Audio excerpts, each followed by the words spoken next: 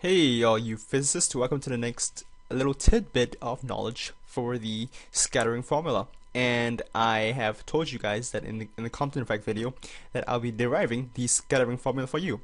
And just a quick disclaimer before I start that this lesson is not for the general public, because this lesson is really heavy on math. So if you get bored by math really easily and you get confused by equations and formula, then I would advise you that you stop here. But to the others who are interested in how Compton derived the scattering formula you see above, stick on and I'll explain to you. And I'll probably break this into parts because it took me like a full 2 pages to write the whole derivation down. So so I can anticipate that this will be a pretty long lesson. Okay, so let's get right into it. So here I've drawn out the diagram and I've given out the scattering formula for you. Just a quick overview. And we know that what the Compton effect is shooting a photon at a stationary electron. That's important. So let me write it down here. That it's not moving. It's at rest. At rest. Okay. So the electron before is at rest, and we know that after it happens, they get scattered. And let's say that the wavelength before is lambda, and the wavelength after for the photon is lambda prime. Okay. So what can we do? We can find out. So since we know that both the photon and the electron act as particles, they follow the conservation of mass, and conservation of energy and conservation of momentum. So let's talk about the conservation of energy first and how it relates to this. So let me write it down. The conservation of energy. Okay. So we know that what is the energy of the actually, let me write it in yellow. What is the energy of the photon before? And we know that through Einstein's equation, we know that it's hf. And let's say f is the frequency of the photon before, and f prime is the frequency after. And then we know that the energy of the photon after is represented by hf prime. Okay. How about the electron? Well, since it's at rest, we can assume that the energy, not assume, we know that the energy of the electron before is basically given by Einstein's energy mass equivalence equation. So it's mec squared.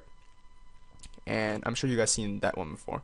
But next one is what Compton said for the electron after is he allowed for the electron to travel at really high speeds, and by high speeds I mean like speeds close to the speed of light. So in order to account for this, we need to use the relativistic energy momentum relation, and this uses Einstein's theory of special relativity, and this is the equation for it.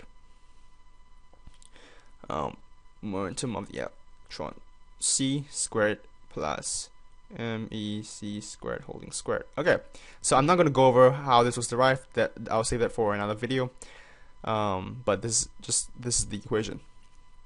Okay, so we know that during the collision before and after, the photon lost energy while the electron gained energy because it started moving.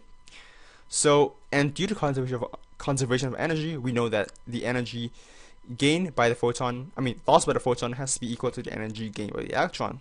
Okay, so we know that the energy lost by the photons must equal to the energy gained by electrons. So what is the energy lost? Well, the energy lost is basically energy before minus energy after. And what is the energy gain? The energy gain is the energy after minus energy before. Okay. Now let's sub in all the values. We have hf minus hf prime equals to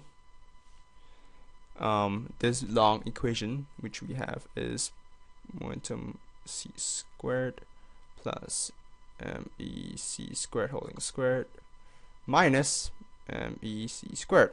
Okay. Now, what I wanted to do is to isolate this variable, and the reason why I want to do this, it will be apparent later on. So let's just say for now that I want to isolate the variable. How would I do this? Well, the first step is to bring this value over to this side, right? So in doing that, what we have is this. hf minus hf prime plus mec squared equals to the square root of pe prime c squared plus mec squared holding squared. Okay. Now, to isolate this variable again, we need to square both sides, and let's do it right away. hf minus hf prime plus mec squared holding squared equals to pe prime squared c power 4, because I hate writing brackets, so basically what I did was I took out the brackets and squared both variables, plus me squared c to the power 4. Now last step to isolate this variable is to bring this value over to that side, and we have isolated this component. So pe prime squared c power 4 equals to hf minus hf prime plus mec squared holding squared minus me squared c power 4. Okay. Now that we have that, let's move on to the conservation of momentum. We'll leave this in for now, and let's call this equation number 1.